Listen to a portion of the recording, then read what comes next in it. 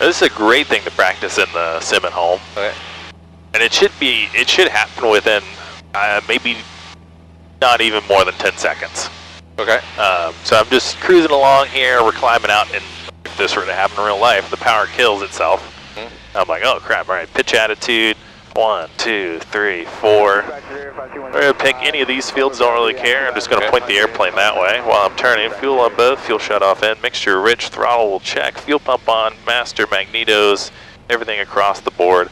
I back that up with the checklist. Oh, airspeed. Nice. Airspeed, alternator, fuel selector, valves on both. Fuel shut off is in. Mixture is rich. Checking my airspeed a little fast. I'm going to bleed that off. Fuel auxiliary pump on. My propeller's still windmilling, so I'm going to leave my ignition switch on both. Alright. I have a dead engine. I'm pointing towards one of these fields. I was kind of aimed towards this one. Airspeed's a little fast. Rocking 7700, 121.5. Mayday, mayday, mayday. We're going to put it down just east of Sultan, or just south of Sultan. And let's see. We're going to kind of land to the east. So I'm a little bit low to really kind of do a pattern here. I'm going to just trade a little bit of that airspeed for altitude.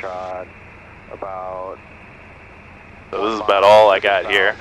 Now go ahead and add some flaps in. Go ahead and add all the flaps in. Pitching the nose down. And then I basically just swoop it in, go base, and then final into those fields.